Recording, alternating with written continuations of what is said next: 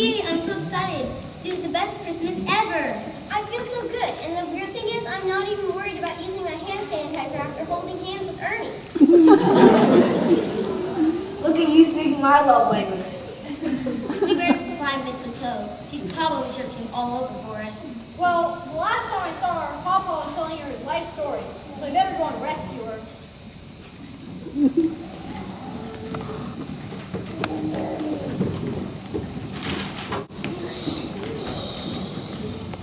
Was that not the sweetest thing you've ever seen in your whole life?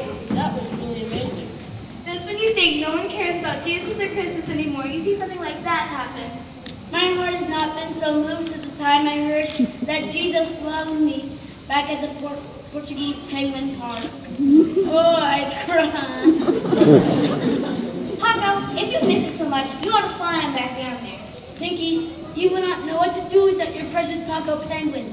It's true. Well, I could think of a few things. Let's reel it in, guys. Reel it in? As in rod and reel? As in fishies? What time is it? I'm starving! That Abby, she seemed different. She's not afraid of anything anymore. Miracles can happen in a blink of an eye. Speaking of a blink, they're already back. When I was about 11, I wanted to find out how much wood could a woodcutter cut if a woodcutter could cut wood. But my dad sent me off to clean critter cages instead. But at that point, I found out I wanted to be a polar pet party boy like Oh, Papa, your life story is so fascinating. You should definitely write a book. And speaking of books, we need to get back to school. We have lots to do before our Christmas break. So, you said Christmas. That's awesome. It is awesome, Paula. Sometimes you just need to be reminded of what's true.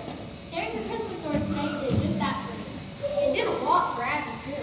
Yeah, it did. Who knew how much could change just by hanging around with some penguins? I knew they had that kind of effect on me. I don't understand it, but I sure do like it. Hey, would you guys have just a few more minutes? You should come on by the office.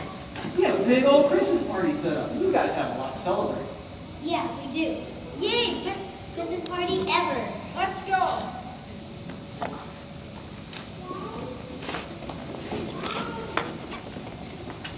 Loud and proud. Merry Christmas, my little black and white buddies. And hey, Paco, listen here. Feliz Natal. Shh. What? I mean, what? She's known all along. Well, it's bound to happen now or later. Hey, I want... If he does know, he shouldn't mind us crashing that Christmas party. Come on.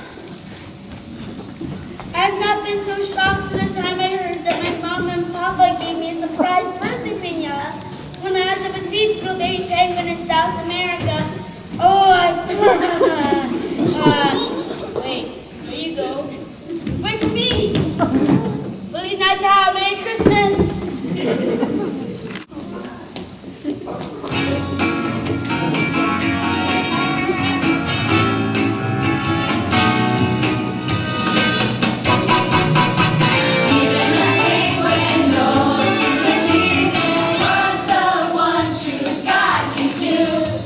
Even a penguin knows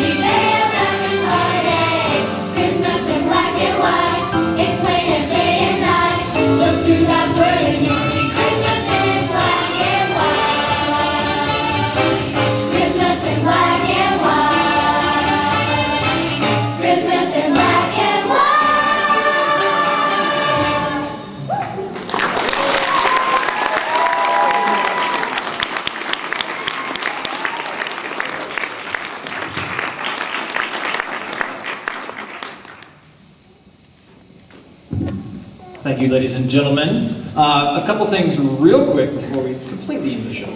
I would like to give a round of applause to our director, Kaylee Grieve.